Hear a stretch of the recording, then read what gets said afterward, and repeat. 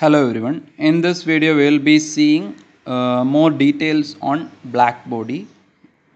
So Blackbody, as you know, it is a body which is absorbing all incident energy and it is reflecting or transmitting none. That means Blackbody is a perfect absorber for which absorptivity alpha is 1 and the reflectivity as well as transmittivity is 0. Usually the black bodies are visually black in color, means all black bodies are visually black, but all visually black need not be black bodies for radiation purposes. And there can be cases where visually bodies which are appearing bright or white may be black in radiation purpose. For example, the ice or white paper which are quite bright to the eye but are actually black for the radiation purpose because they are having the absorptivity which is approximately near to 1, or they are having 0.97 to 0.98 is their alpha value. So you can consider this ice or white paper as a black body. Anyway, no actual body is perfectly black. That means no body can absorb all the radiation. The concept of black body is an idealization only, with which the radiation characteristics of real bodies can be compared. That means it is similar to that of a Carnot cycle. No air standard cycles are having 100% efficiency. So you can compare the real cycles with the Carnot cycle. Similarly, you can compare the real bodies with the black body. So it is only for a comparison purpose. A black body condition can be approached by passing a radiation through a hole into a cavity. So here you are having a cavity which is of shape and hole is provided.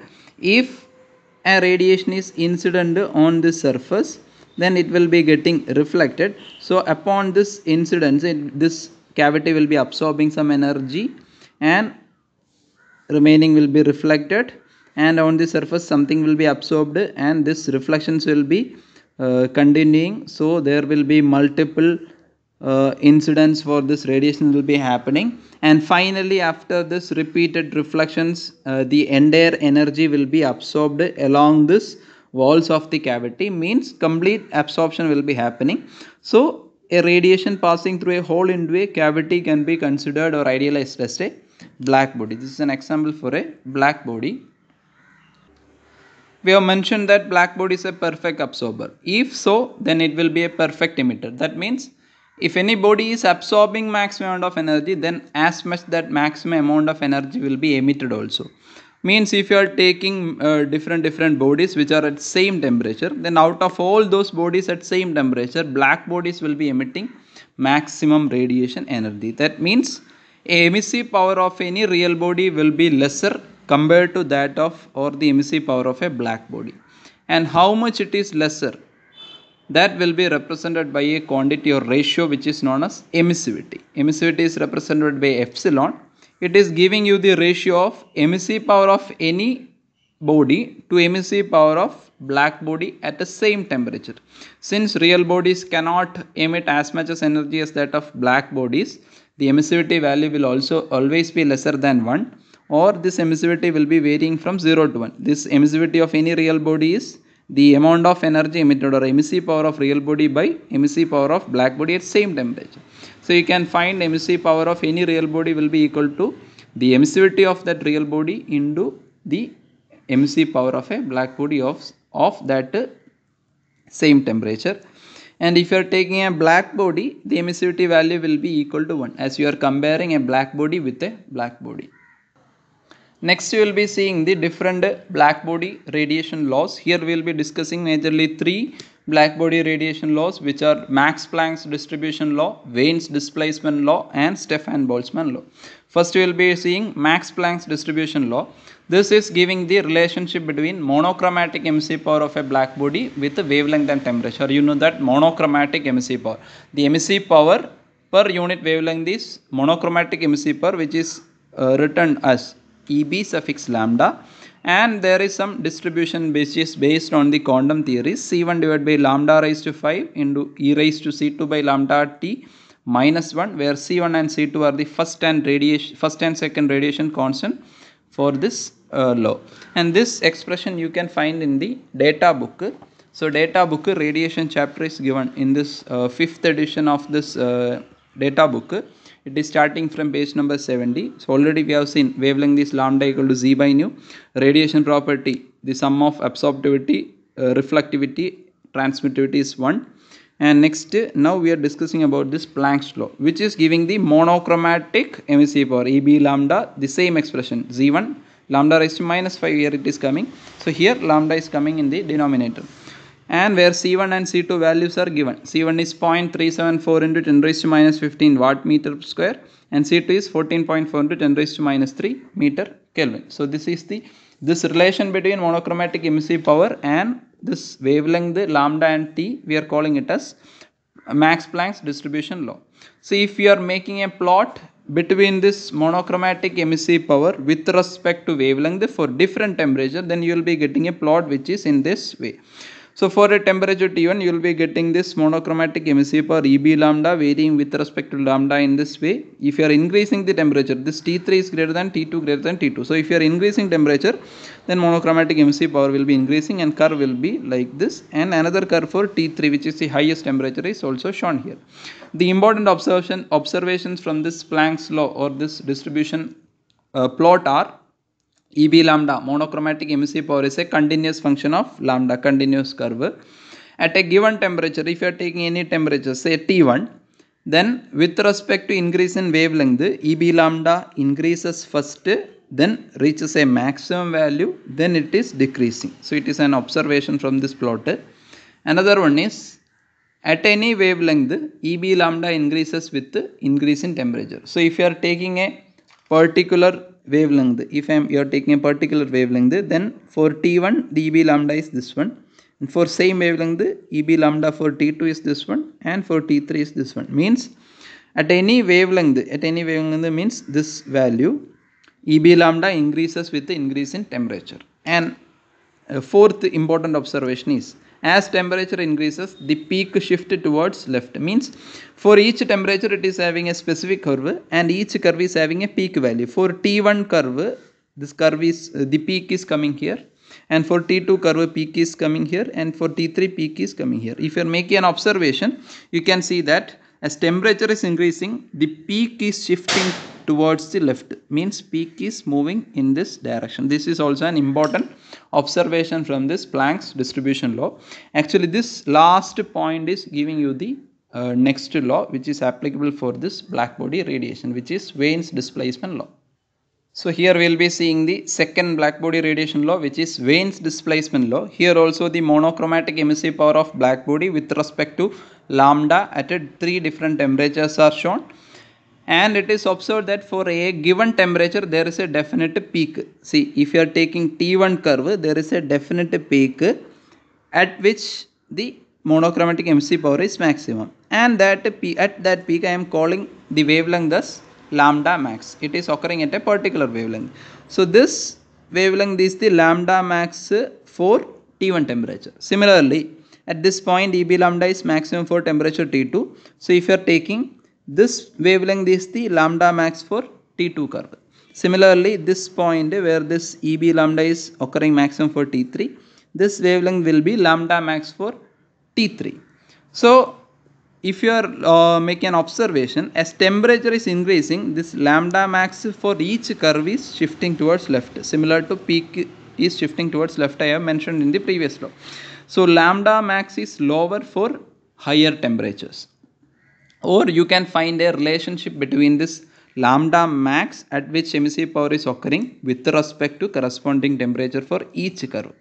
And this relation is actually known as Wien's displacement law. And this Wien's displacement law can be obtained from Planck's law by differentiating the monochromatic emissive power with respect to lambda and equate to 0. That is d by d lambda of EB lambda, where EB lambda is this expression C1 by lambda raised to 5 into e raised to C2 lambda t minus 1.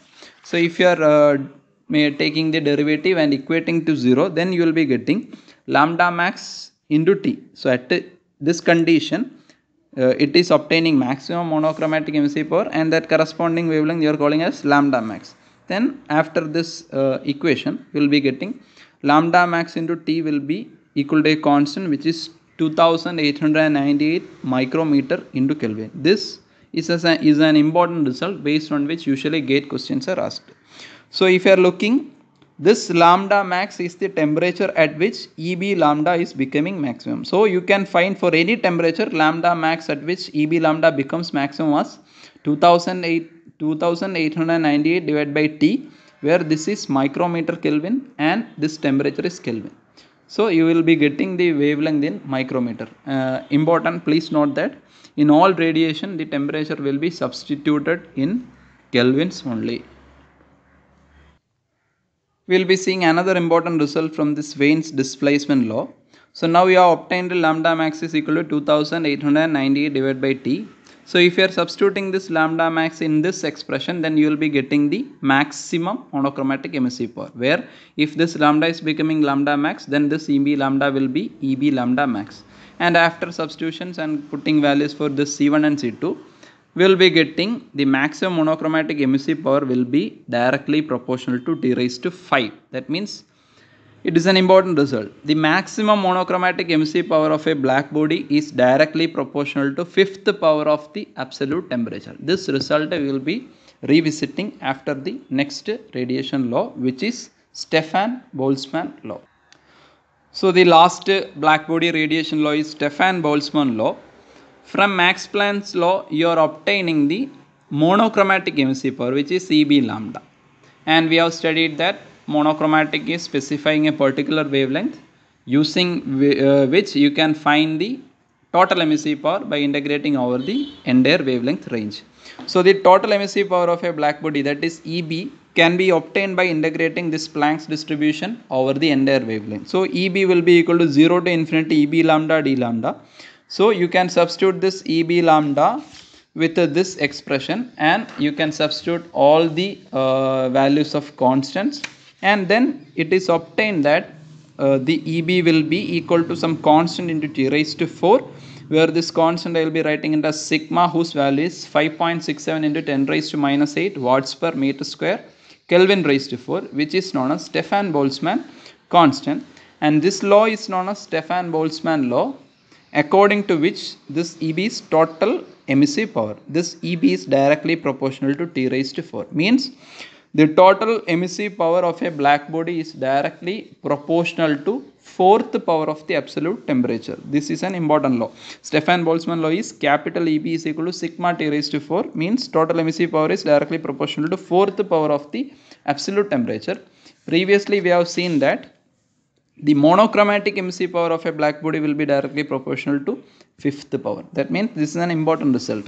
The total emissive power EB is directly proportional to fourth power, and the monochromatic emissive power of a black body will be directly proportional to fifth power. This is important result from this observations. These mentioned laws you can see in the data book also.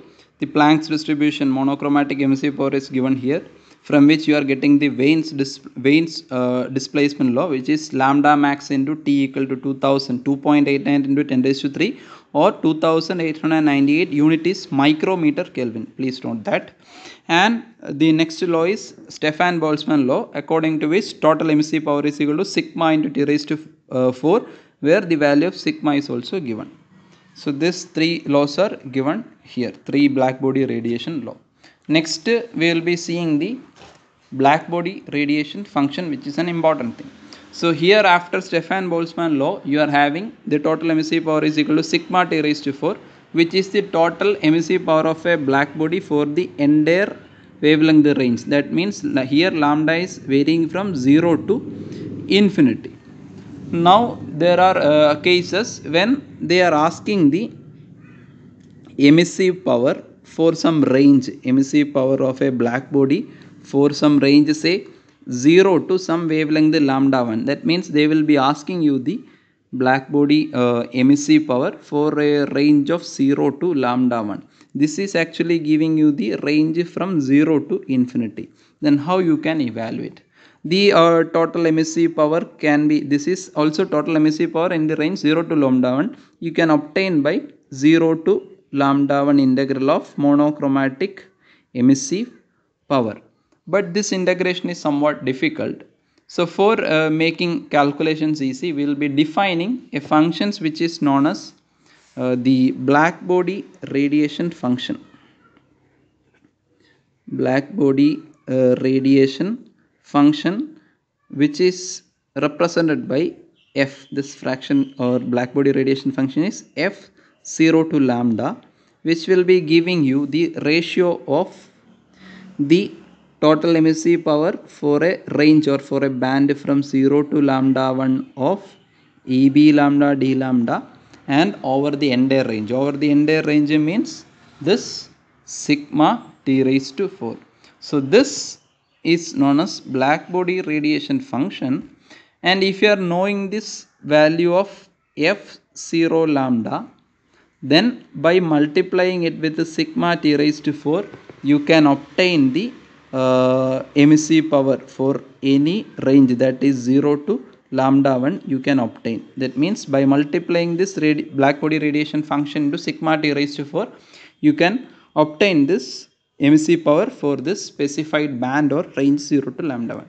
From where you will be getting this function? This function you can see from the data book. So in this data book, page number 71, this function is defined as the ratio of emissive power from a range 0 to lambda divided by for the entire range, that is sigma t raised to 4. This heading is also given. EB 0 to lambda by sigma t raised to 4 is radiation function, and that value is given in this table. It is given against a lambda t. So if you are having the value of lambda t, then corresponding radiation function you can obtain from this table. So that's all about the blackbody and blackbody radiation laws. Thank you.